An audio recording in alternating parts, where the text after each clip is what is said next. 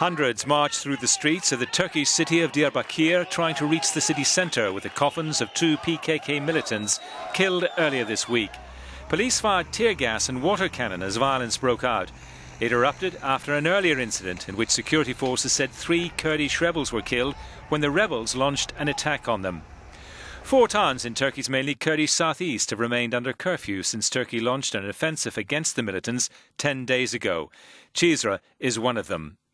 People sat in the winter sunshine as Turkish security forces pounded PKK positions in the town.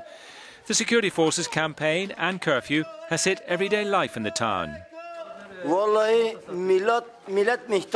I am walking around with these eggs because people are poor.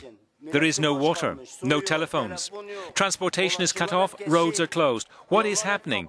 They are using barbarous violence against Kurdish people. It is enough.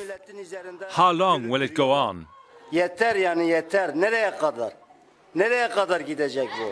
The PKK have moved from their traditional bases in the countryside into the towns and cities. Figures for casualties are difficult to confirm. The pro-Kurdish Democratic Party says at least 31 civilians have been killed in the fighting. State media put the number of PKK dead at 168.